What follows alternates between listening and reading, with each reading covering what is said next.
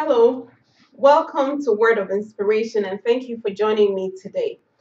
This is Word of Inspiration, and my name is Dr. Bertha, and I present a daily program that is designed to encourage you in your daily living and to inspire you to be the best version of yourself.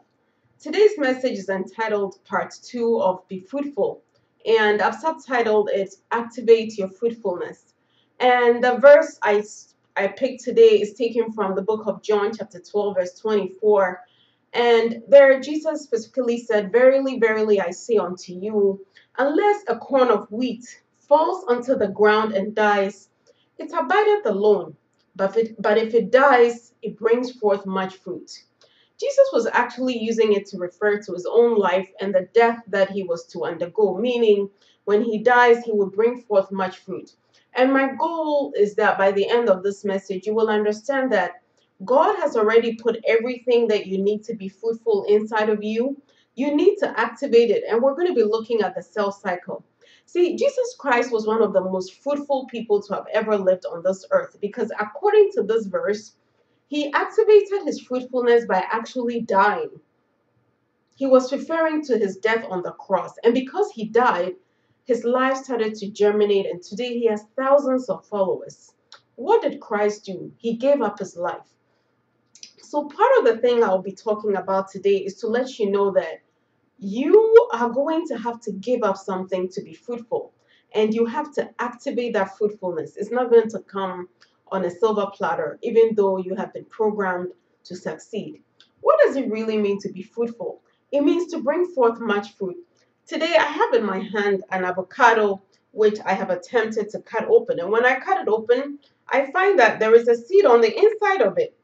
There is a seed on the inside of it. Now, this avocado will remain alone if it stays like this. However, if it's put in the ground like Jesus is saying, it will bring forth much fruit. Similarly, I also have in my hand an apple. You realize that if I open this apple, inside it I would find seed. If it's planted, it would bring forth much fruit. Now, tell me what efforts this apple and the avocado had to do to get seeds. They didn't have to put in much effort because God already designed it. And I also have a tomato to show you. Inside of it, you would find lots and lots and lots of seeds ready for it to multiply. In other words, you have already been programmed to be fruitful. Fruitful in your body, fruitful in your words, fruitful in your actions, and fruitful in your activities, and fruitful in your spirit. I went over these to some extent yesterday. Today, what I want to explain to you is that the period of fruitfulness actually happens at a time when nobody can see it. It is the phase of multiplication that becomes obvious. Why am I saying this? You know, God gave a commandment in Genesis chapter 1, verse 28. Well, first 11 to the herbs, verse 22 to the animals, and then to human beings in 28, he said, he blessed them and said, "Be fruitful and multiply." How can God give a command without laying the groundwork? And you know, we didn't find much about the human body or plant cells until 1665, when a gentleman noticed that there were some things that he called pores. In actual fact, they were cells from the oak of a tree. And it took about 300 years before scientists were able to explain or understand cell division, or what has been called mitosis. Now, what is interesting about cell division? If any of these plants or seeds die or get into the ground, what actually happens is that they go through a phase, or what has been described as a cell cycle. Not to bore you with biology, but a cell cycle is a series of events that involve all the stages the cell goes through to be able to duplicate itself. Now, what is interesting is that apparently the actual division is only a tiny, tiny fragment of this whole process of cell division. There are five phases in a cell cycle. First, the cell divides. That's the mitosis phase. And then there's the G1 phase, when the cell is just growing or getting bigger. Then there's the S, or synthesis phase, where the DNA of the cell multiplies. During that time, nobody knows that it's the DNA is multiplying, but it has actually multiplied. Then it goes to the G2 phase where it begins to prepare for mitosis. And after mitosis, it can rest in sometimes the G0 phase. Now, this is interesting for several reasons. It tells you that the cell multiplies before it multiplies. I want you to think of what I've said for a moment.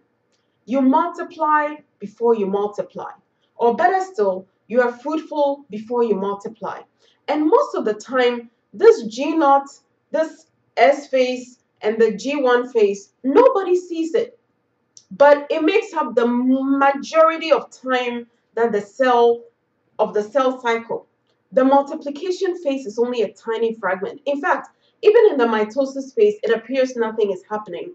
And so what the phase that is called cytogenesis, when the cell actually begins to divide. And it's also a very tiny fragment. Let me give you some real life example. Let's think about somebody like Thomas Edison.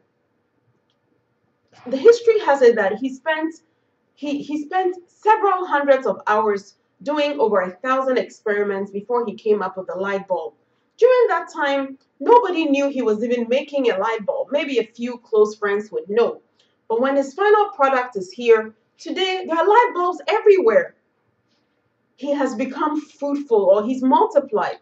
But during the quiescent period of work, nobody saw it. Take a pregnant woman, for example. When a woman is pregnant for the first 2 or 3 months, sometimes she doesn't even know it. But it's the time of greatest activity. The cells are moving, multiplying, becoming something that would turn into a human being, right? But then, what is the time of actual delivery? Labor might last 11 to 24 hours, but the baby comes out in maybe 30 minutes. So to think that for 30 minutes, we would consider that she's become fruitful, look at the length of time, almost 9 months of forming a baby on the inside of her. Another good example to give you is that recently I take care of hepatitis C patients, and a drug called Harvoni was released by the company Gilead about 3 to 4 years ago. Now, the drug was phenomenal. It provided a cure for hepatitis C, something that had evaded researchers for many, many years. Do you know how much that pill cost? Well, a 12-week course of treatment carried a price tag of $84,000. Wow. For 12 weeks of treatment? Yes. It caused a lot of commotion in the government, among policymakers, and a lot of healthcare systems. In fact, the manufacturers were called to Congress to defend how a pill could cost $84,000. But here was their defense, and rightly so. They had spent 10 years in research and development and spent billions of dollars to develop this drug. So they felt it was worth the price. What am I trying to say? They had spent a lot of time incubating, multiplying. If you put it in the cell cycle stage, they had gone through the G1 phase, the synthetic phase, the G2 phase, and they were ready to now make a lot of money out of their period of hard work. Similarly, if you invent a work of art, music, you write a book, nobody even knows when you're writing this book. You spend lots and lots of time being fruitful before the book goes to production, and then you actually start multiplying. The bottom line of what I'm telling you is that God wants you to be fruitful. God wants you to be fruitful, but He has already programmed you to be fruitful. I want to draw the cell cycle for you if you just give me a moment. So over here is example of a cell, or better still, the cell cycle. This phase is called mitosis, and all of this phase is called interphase. Now, if you consider mitosis in itself, it is just a very small area of this period when the cell actually divides. For all this phase is going through what is called anaphase, telophase, metaphase, and finally telophase, where the cell DNA lines up and divides. But this phase, the G1 phase, is just growing. The cell is just growing. And then there's this whole S phase when the DNA gets synthesized. And here is the power of what I'm telling you, that Although the cell is only one cell, it's already got double DNA during this phase. And in the G2 phase, it just rests and prepares to go through this period of mitosis again. So think of it. You become fruitful before you multiply. God has already programmed you to be fruitful. So the cell has already got double DNA and is just waiting to enter into that very short, very short phase of cell division. So when you see somebody prospering, they've already multiplied in their quiet moments before they actually multiply. Friend, I just want to encourage you. I don't know what ideas you've been thinking about, what you've been planning to do. Those ideas are actually your seed, just like this avocado. It's just waiting to be multiplied. During that time, like the Haboni drug with the Gilead company, you need to let it undergo research and development. Maybe it means you have to go to school to develop your talent. Maybe you have to incubate that idea. You have to be pregnant with it. And then a period will come when you start multiplying and the whole world will see it. But the truth of the fact is that you were carrying the seed all along. What is your seed? God wants you to be fruitful and to multiply. Let us pray. Heavenly Father, we thank you so much for your word. We thank you for your instruction to be fruitful. As we enter 2018, we commit to fruitfulness. We will not be lazy. We would work the gift that you've given to us. We would have to go through a phase of dying. Yes, sometimes sacrifice. And like Jesus Christ, we hope that we'll be fruitful. Today, I pray for somebody who feels unmotivated. They've been hit so hard in life, they don't feel like going on anymore.